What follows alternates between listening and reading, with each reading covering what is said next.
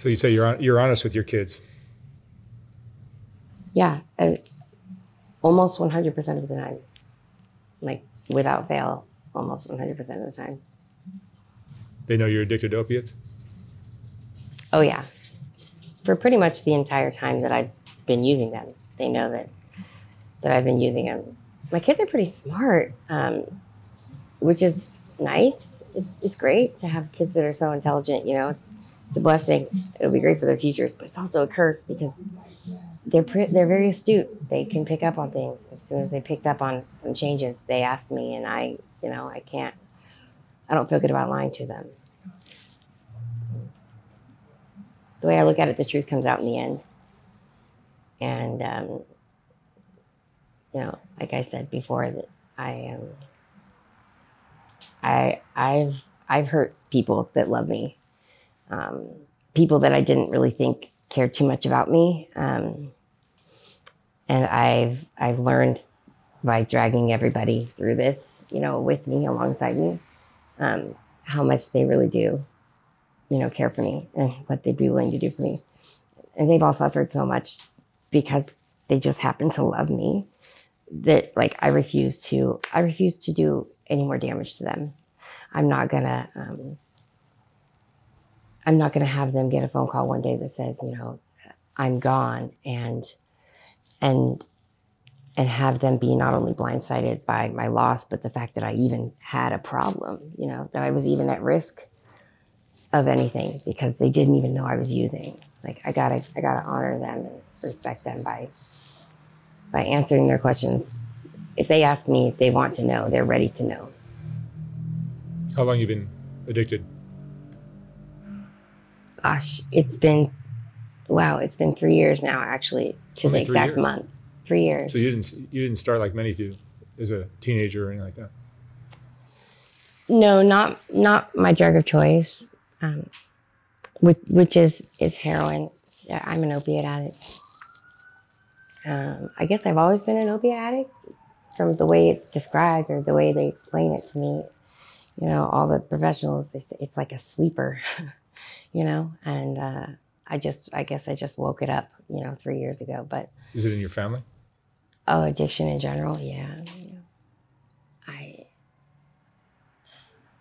I lost my brother to this addiction to this drug. Oh, really? 6 years ago, in March, 6 years ago. And anyone in your parental side? Addicted? Oh yeah, but you know, fortunately, we haven't lost anybody else. But you know, my parents both. I mean, my mom is an alcoholic. She used to do a really good job of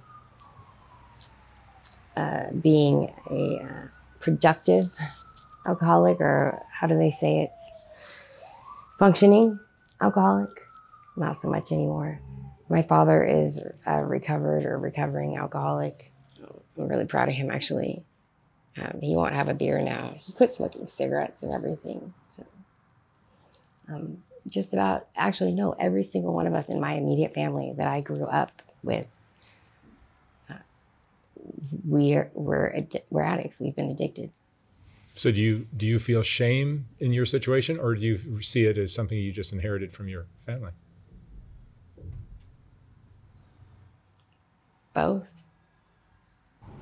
Have you OD'd? The love. Oh God. Yeah. Yeah. I don't know how many times. At least 10. Yeah, at least 10. Explain to those that are watching, like how you can OD 10 times and not decide to quit. Because common sense, I'm sure you're very sensible, as most of the people I interview are, but it's much bigger than that. I can't explain it. So somebody who I consider a family member, somebody who has been in my life a long time and was very close friends with my little brother before he passed. explained it the best I've heard it so far. And I was talking about going to treatment, and I really thought this time was going to be the time that I went. And, you know, my mother and my boyfriend were on my case about it. Like, you need to go, and, you know, it'll be free, and it's all, you know, set up for you, and just listen to the lady from the county. It'll be fine. And man, I just was so caught on the fact of I was scared to go be alone. I didn't want to go away and go check into inpatient treatment. I was afraid of the ways that life would move on and change without me while I was away. For a long time, I didn't want to be separated from my boyfriend.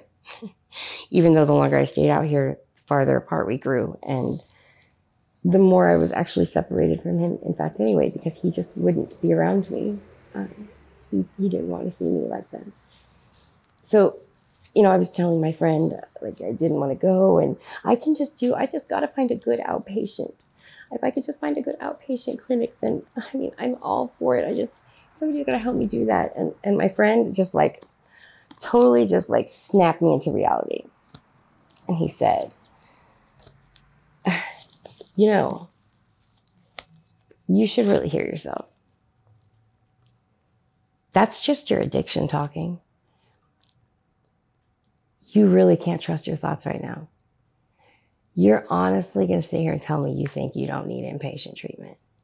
He said, honey, you're just trying to set it up to where you can please the family and go do what everyone's asking of you, but still be able to use drugs while you're in treatment. And I was like, huh. And, because I didn't know that's what I was doing. It wasn't like a conscious thing. But when he put it to me like that, I was like, you're right. That's what I'm doing. I'm making a contingency plan. It's a just in case. That way I could still use, you know what I mean? Just in case, like I'm not feeling it, just in case I'm not ready. And he told me, you know, it's like a parasite. It takes over, it gets in your brain, and it just fucks up your thought. Can I say that? Yeah. It fucks up your thoughts. And you can't even trust yourself. As a matter of fact, you're the person, you're the last person you should trust right now. Honey, throw all that shit out and you need to just listen, just go and just surrender. This person also happened to be one of my dealers. So, you know, if I was really going to go get the shit, I mean, he was going to sell it to me. He didn't like that I was doing it, but, you know, he was like, man, I wish you would stop, but I'd rather you come get it from me. What were you doing before you got addicted? Because you're how old are you? I'm 40. I just turned 40. And you got addicted at 37? Yeah. Yeah. What was that all about? Yeah, I don't know. It's kind of like getting a divorce. It's like, it's not any one thing that makes you do it, right? So I actually, when I started using heroin, I mean, I wasn't popping Vicodins or using, a lot of people were like, I heard smoking blues or whatever they were calling them at the time. And I wasn't using any kind of other opiates leading up to it. And I didn't know anybody who was using heroin. I'd never been around heroin users before. Yeah, I know, I see that. You're like, what? So I actively seeked out this drug. I had some things that had happened, and over a period of about 2 years, it just seemed like one thing after the other, other. And it just was built up, and it was all just weighing on me so heavy. And my support system had totally changed because a couple of the things that happened were, the breakup of my family, the end of my marriage of 22 years. The realization that my children, my 3 daughters, were not ever going to be living in the same home with me again, needing me to make them a breakfast or braid their hair after the bath, you know, like that. All that was gone, and those people that I went to when I needed support or comfort, they weren't there anymore. Not that they wouldn't have been there for me, but they weren't in my day-to-day life. And like, I didn't know how to cope with that or the other things that were happening. That were just too much for me. And I was hurting. I just was hurting so bad.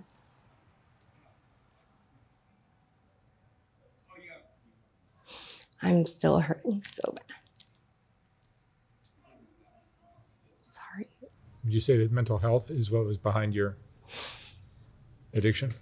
Let's say pain, you know, pain. Yeah, that's a mental health, right? You know, whether or not you are, a lot of people hear mental health and they think like, oh, crazy, or, you know, I just something mean like that. your the stress of life and Right.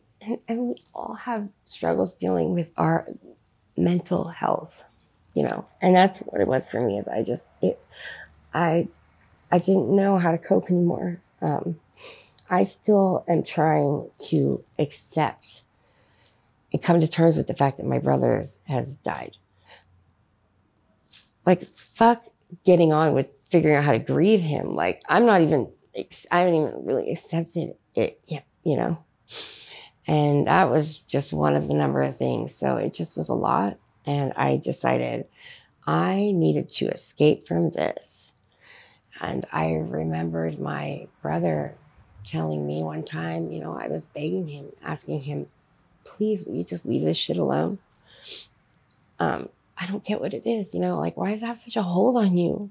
Like, don't you love us? Don't you see, like, we love you so much, we just want you back? And what is it about this shit that you just can't just let go and come home? Like, why is it controlling you? And he said to me that it was so much nicer being comfortably numb than having to hurt all day, every day from everything that he carried around with him, you know? And boy, I did not forget that.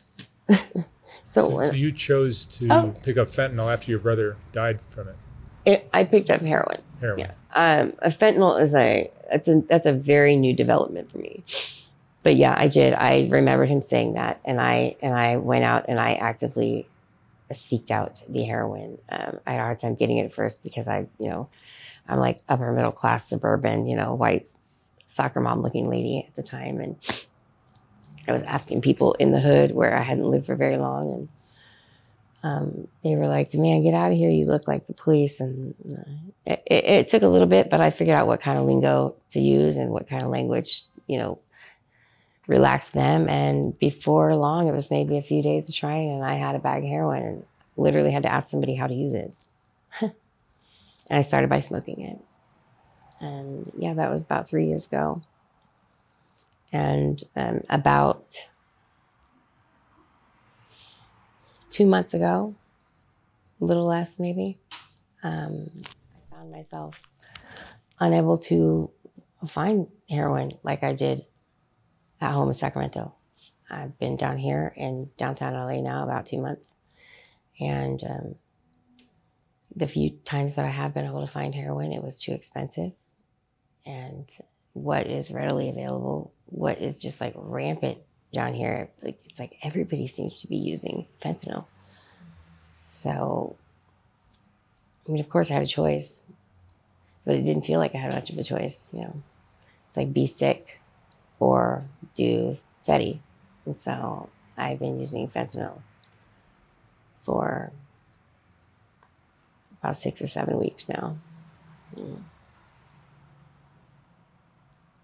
What does your family think of you? Or do they understand, given their history? I'm scared to know what they think of me, really. I mean, I think if I asked them, they would talk a lot about their love for me and how they desire for our relationships to be repaired and how they want me to have a prosperous, happy life. But I'm scared to hear what they might tell somebody else if somebody else asked about me. Because putting the addict in shame pretty much ensures that they're going to stay right where they're at. Right.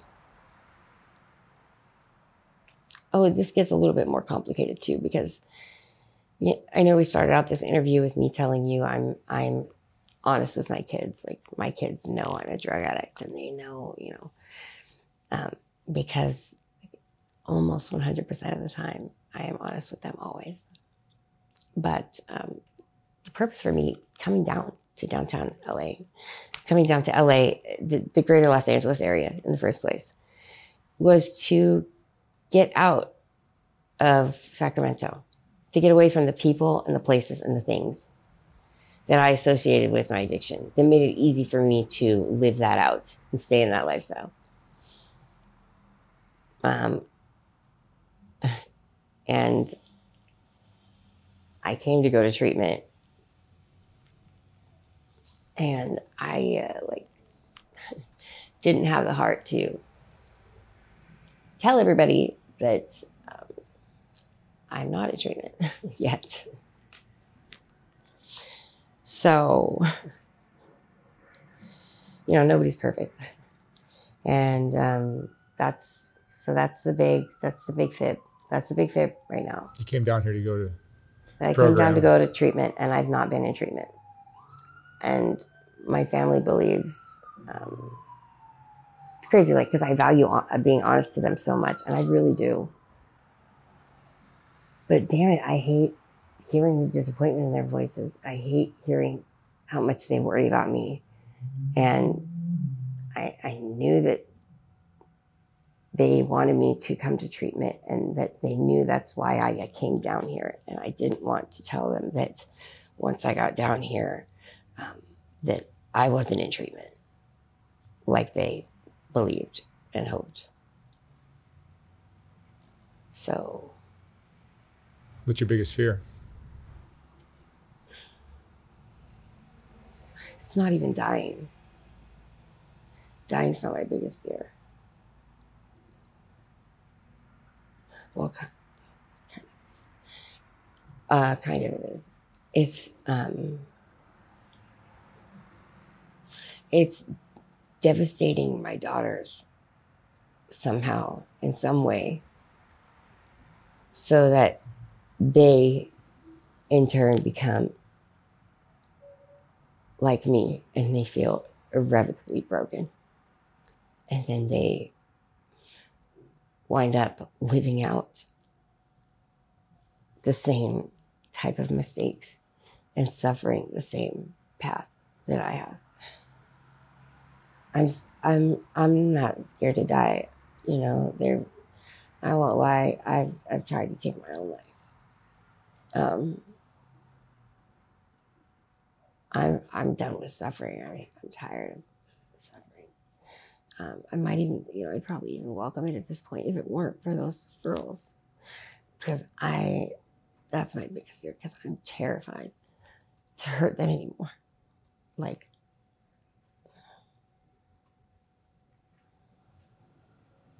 It's a crazy disease. It really is a crazy disease, because I like to think of myself as a highly intelligent person. I'm decently educated. I'm pretty emotionally intelligent. I'm insightful. I pick up on people's energies, and I can read the vibe of a room, pretty well. And I know what type of actions and decisions lead to what type of outcomes, and what helps you reach goals, and what hinders that process. And I'll be damned if I just can't seem to just fucking get on board and do the right shit to bring me the outcome that I desire. It's like there's a disconnect. And, I I don't know how better to look at it or describe it than my friend did that time to me, which is, man, like I just can't trust my own judgment or my own thoughts. You know, there is a disconnect. I can't explain why it's there or where it came from, but I just know that because of it,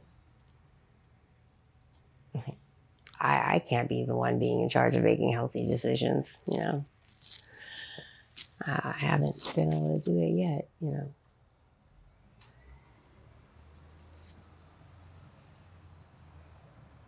Yeah. I guess they're gonna watch this too. My daughters. They're old enough. My kids are 24, 19, and 16 years old. And at their ages, Were you there to raise them for most of their lives?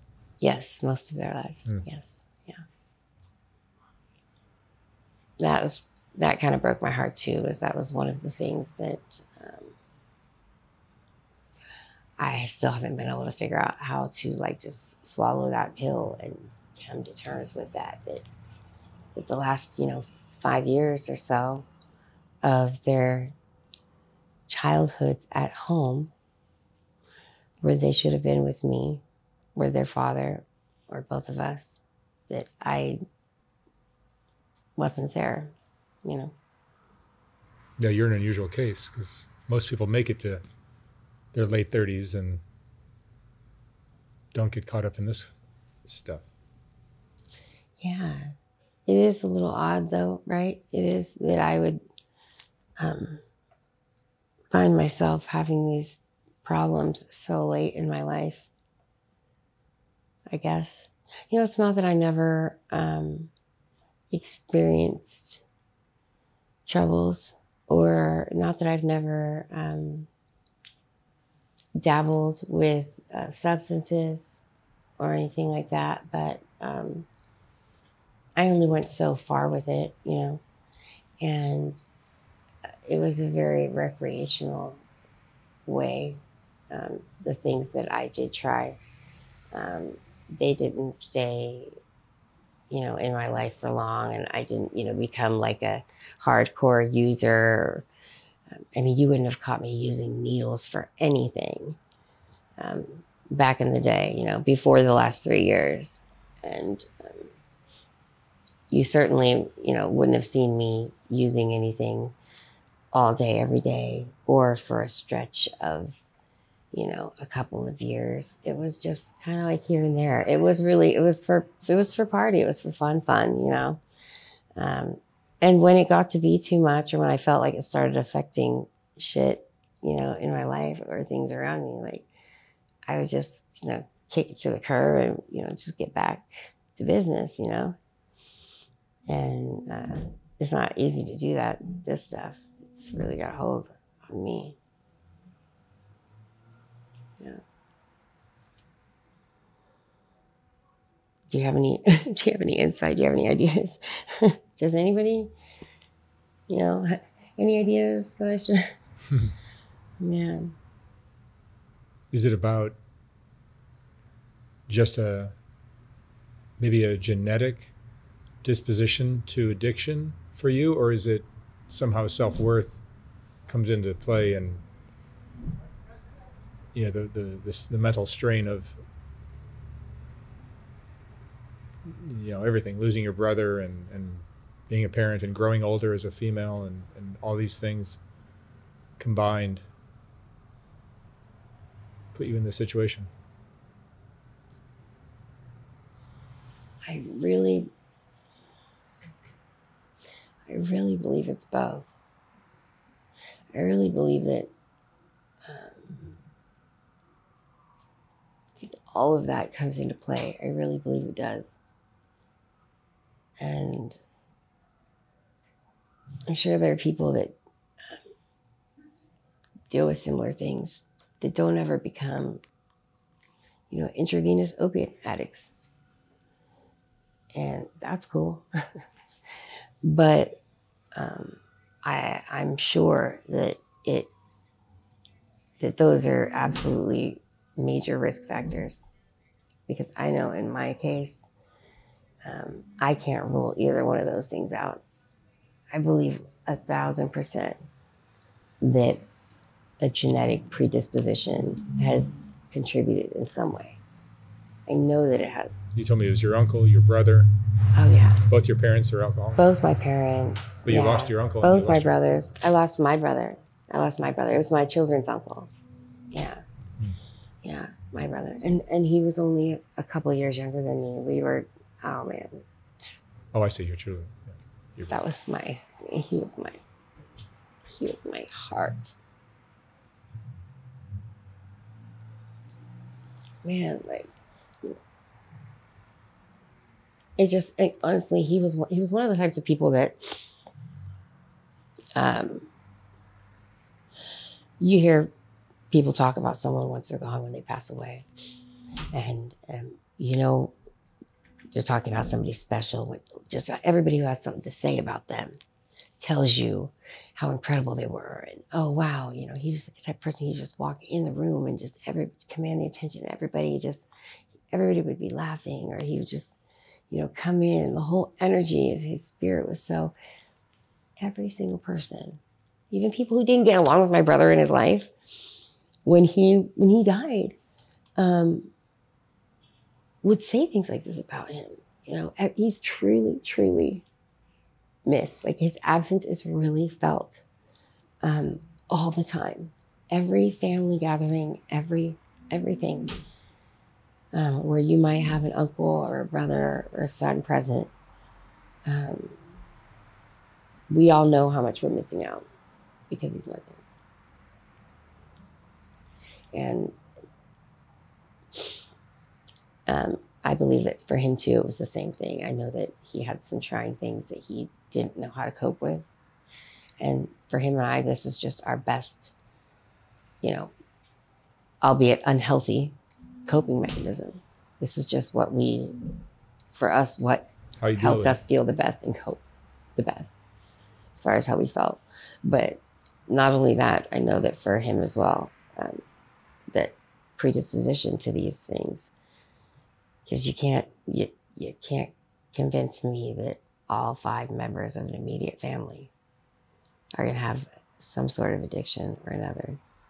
And it just happens to be just coincidental. What do you tell your kids about their future? Yeah.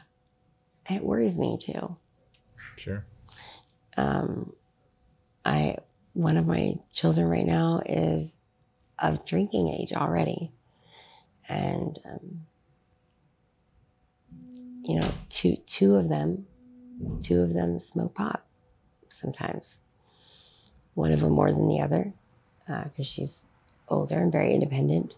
And I recently had one of my girls express to me that she's thinking about going and getting some help to get a handle on her drinking habit. That she's worried that she might be overindulging, and she doesn't want to wind up with a bigger problem. So yeah, it worries me a lot. And I have made them aware that this is a genetic thing that can be passed down within families, and that all of their responsible habits and their their smart decision making, and their good choices in making friends and all that put aside, they can still be affected by it, and that they need to be mindful. I make an example of myself. I try to really put the spotlight when I talk to them about this stuff. Put the spotlight on me in a way that reminds them what they don't want, the outcome they don't want, how they don't want their kids to suffer, or anybody to suffer the way that they're suffering because of me. Yeah. So there's just guilt everywhere. There's just guilt all around. And that just makes it even harder. Hmm? And that just makes it even harder. Yeah. Oh yeah, yeah. Oh, then it's a little more of that weight, you know, a little more of Shame and guilt. that you'd like to numb. Yeah, a little more that you'd like to numb. Mm-hmm. It does. It really. I was just talking to somebody about this. A friend of mine last night was telling me, we were talking about this man who I had a relationship with for the last couple of years, and this just ended, I guess, or I'm trying to accept the fact that it's ended when I talk about him, which I do all the time, every day. When I talk about him to people, I still call him. I still call him my husband.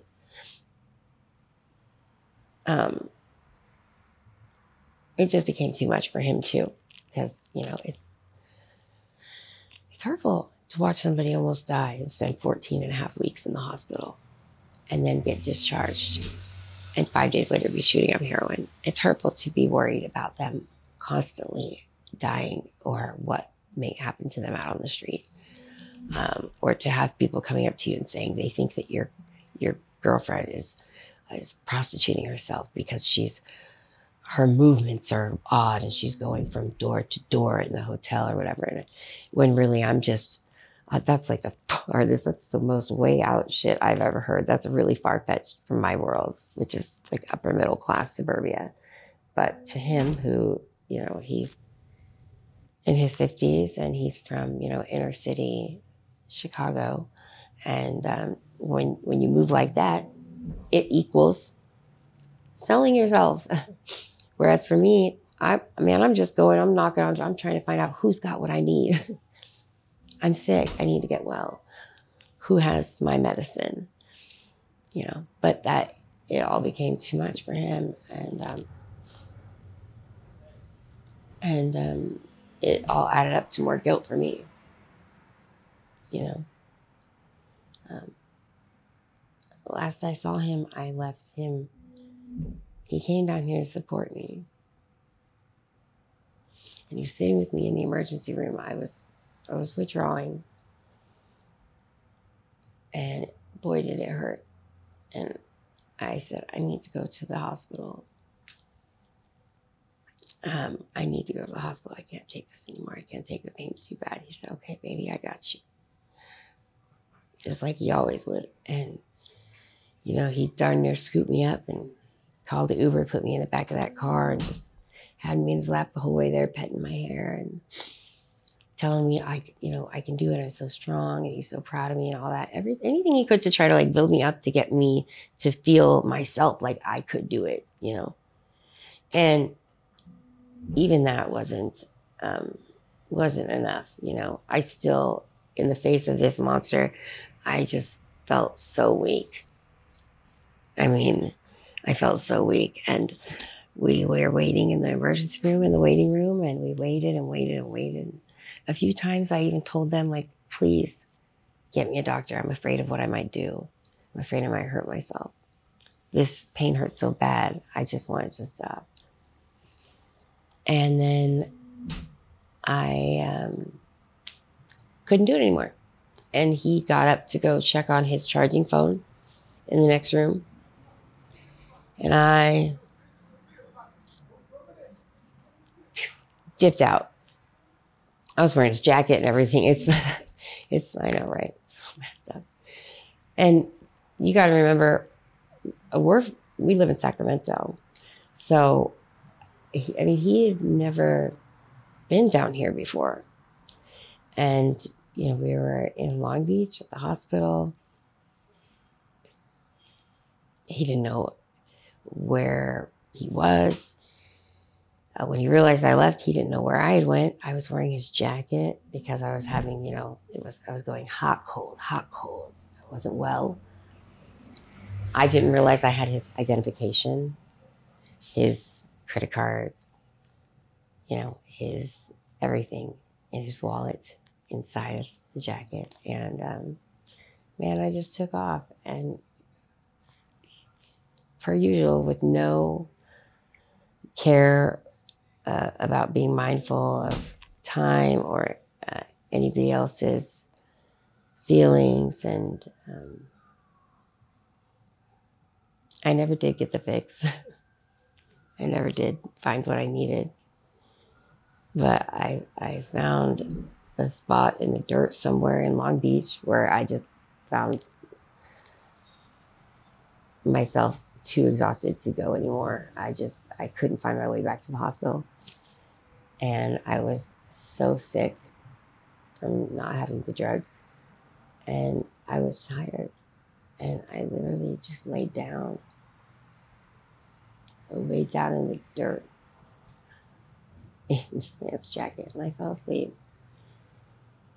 And, you know, by the time I got back a hold of him again, he was already on his way back home to Sacramento. And that was the last time I saw him. So talk about guilt. I'm just really good at just giving myself like serving after serving of it. The crazy thing is, like, I know how to stop that, but I can't seem to do it.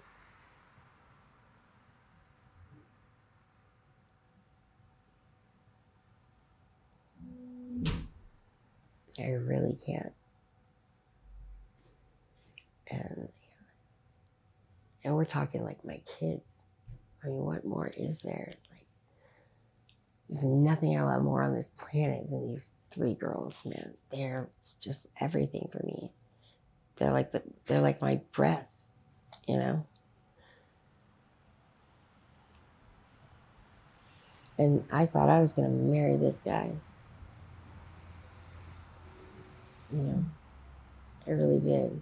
He was incredible to my kids.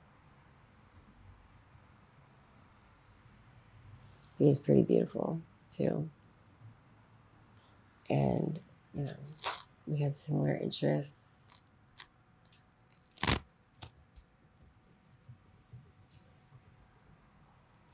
And that's it. That's all over.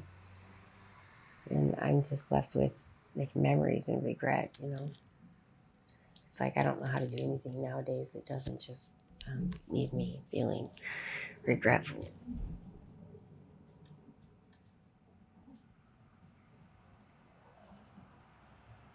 I did just a couple of days ago take a step in the right direction. And I called my home county's Medi-Cal insurance office, and I asked them about doing treatment down here, and they confirmed what I had heard before, which was that in order to get anything other than emergency care outside of that county, where it's my home county, I have to switch my home county to wherever it is that I'd like to get that care. And that includes for treatment, rehab. So I did it. But that's all I did. I did that. I switched it. And I'm like, okay, well, you know, I guess now I'll just, you know, get up the nerve to go to treatment. I hope that doesn't take very long. No.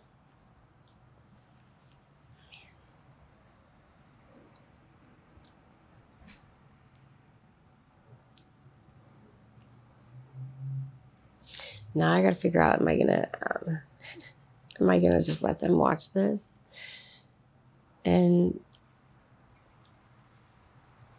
you know, hear the truth that I've been down here, but I haven't really gotten any help yet? Or am I going to